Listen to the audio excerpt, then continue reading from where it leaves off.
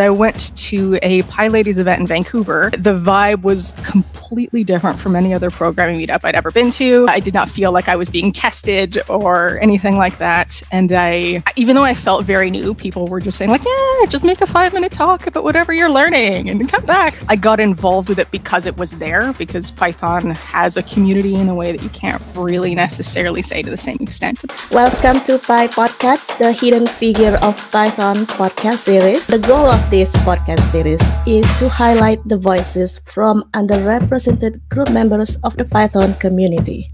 The title is tricky. Executive editor, no one knows what that means. That sounds big. No, yeah. Oh, it either sounds very big or very small.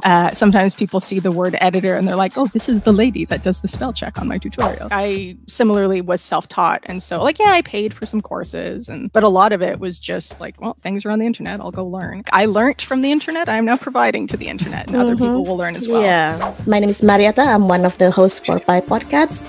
I'm based in Vancouver, Canada. And my name is Tereza. I am also one of the Py Podcasts hosts, and I'm based in Hamburg, Germany. All right, I'm Joanna Jablonski, and I've been involved in the Python community since I think 2016, and I'm also based in Vancouver, Canada.